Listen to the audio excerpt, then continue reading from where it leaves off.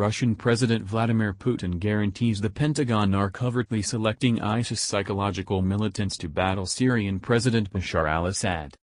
Putin put forth the stunner expressions toward the finish of your public interview in Moscow on Tuesday, impacting the U.S. for turning a visually impaired eye to insight gave by the Kremlin about ISIS aggressors flying out to neighboring Iraq with the expectation that these activists could later be utilized to remove Assad.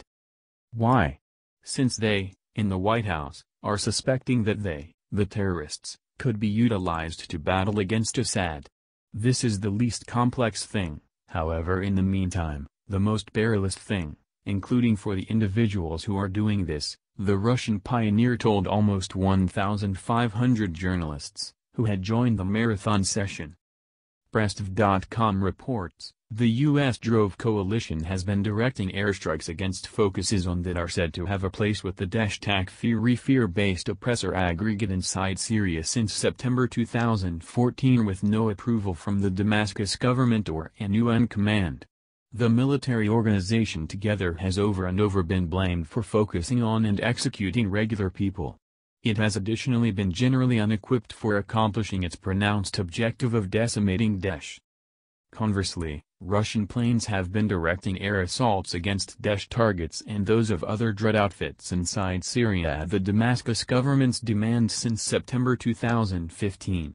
The airstrikes have helped Syrian powers progress against hostile to Damascus activists, who have been wreaking devastation in the Arab nation since 2011. Putin additionally said that his Monday visit to the well-used torn Arab nation was just conceivable because of the present security circumstance in Syria following the thrashing of Daesh fearmongers.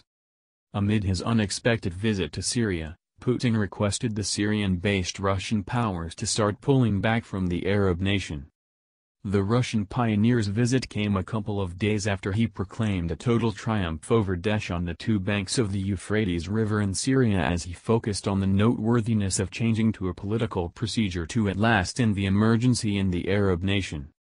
Somewhere else in his comments, the Russian pioneer touched upon the essential issue of restoring the Syrian exiles to their country, saying Damascus and Moscow would not have the capacity to adapt to the evacuee emergency alone.